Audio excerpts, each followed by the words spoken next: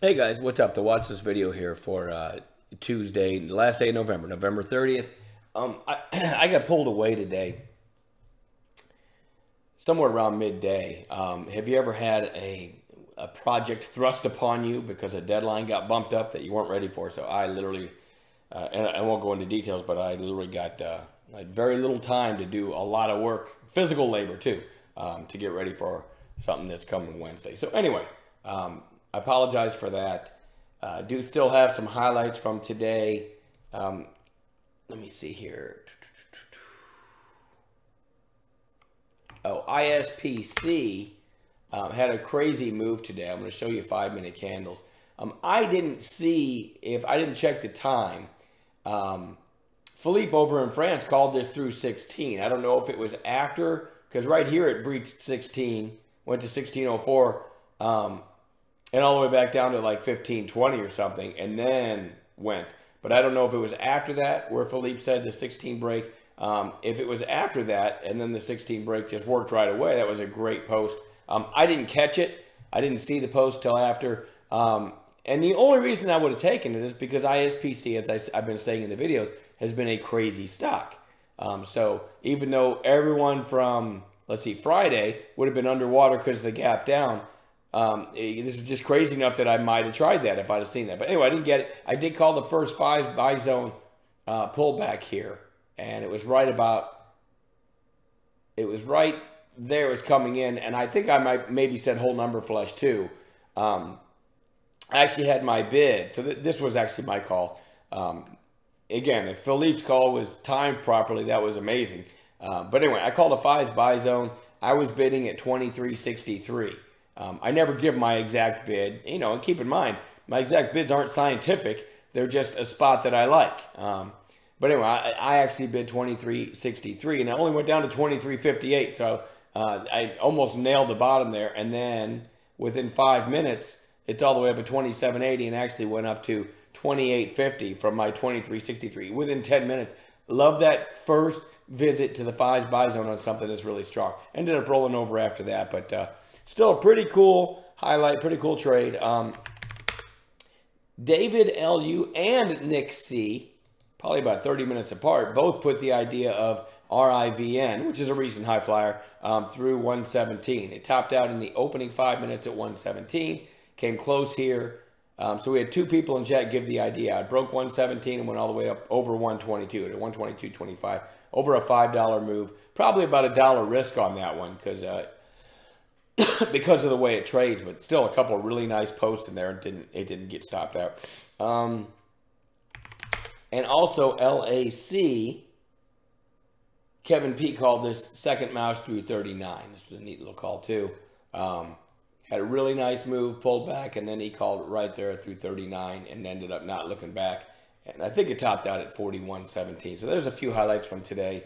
What was I going to say? So again, I'm not on the mic in the mornings because I'm not trading in the opening few minutes because things are too whippy, and everything else I pretty much have time to type. And I'm just trying to save my voice. I don't know. People say, I took a COVID test on Thanksgiving morning before we had people over because I'd been sick, and it came back negative. I took the test at home, and everyone says you should 2 or 3 days later you should take it again, which I haven't done yet. So but I'm sitting here with COVID or pneumonia or something. I don't know. It's kicking my butt, but I got outside and did some work today, and I did it just fine. It's just I've got this persistent cough, and it's getting kind of annoying. But so that's why I'm really not on the mic very much. I haven't missed a minute of work since this hit me, except for today, and it wasn't because I was sick. It's because of that project I had to get done. So anyway, what are we watching for tomorrow? PTPI. Big pop today, big volume, closing well off its highs though, but I'm going to put it on a chart. PPSI had a nice volume spike. Man, I wish I'd have been watching this in after hours, but I was still working. Second mouse through 8 in after hours would have been beautiful. I don't think I have extended hours on here. I'll throw them up real quick. If you happen to be watching this one and noticing how resilient it was into the close, let's see, let me hover over this candle here. There's the close right there. So you got a high, a lower high, the whole number 8. Second mouse rate, ready for it? Look at that. And it ended up going all the way up to almost 12. So anyway, the reason it's on watch had a strong move, and now we're looking at a potential gapper in the morning. But that, I'd love to hear tomorrow somebody in chat say, hey, I saw it. I took it in after hours because it was holding up so well, and the second mouse through 8 was perfect. Wish I'd have been watching that, but again, I wasn't at my screens. Anyway, we're going to watch that one tomorrow. ISPC, we're going to watch that one tomorrow just because I've been talking about this one. It's way extended. It's got crazy range, but I had a nice trade in today just playing a pullback. So,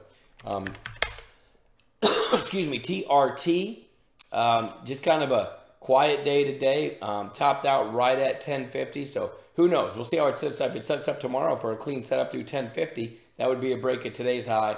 And you still have the most recent high at 1108, not that far away. So pretty decent looking setup there. ADGI, massive move today, closing well off its highs, but we're going to keep our eyes on that one. YCBD, big volume today and a pretty strong close.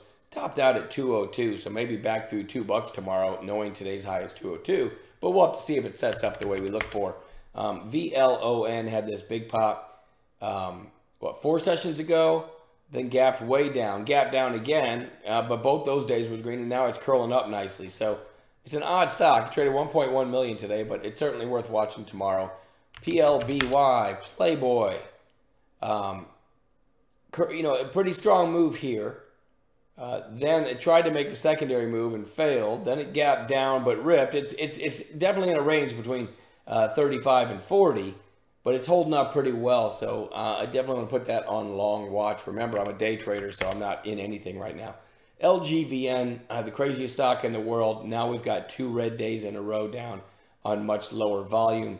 Goes on bounce watch. SOPA, not a very pretty chart, but we're going to put that back on bounce watch. No trigger today. And then lastly, CPIX, which as I'm talking right now in after hours is trading at 489. So I think they had FDA approval if I'm not mistaken. So certainly a gapper to watch tomorrow. And I've got no voice left again, so I'm done babbling. I'll see you guys in the chat room in the morning.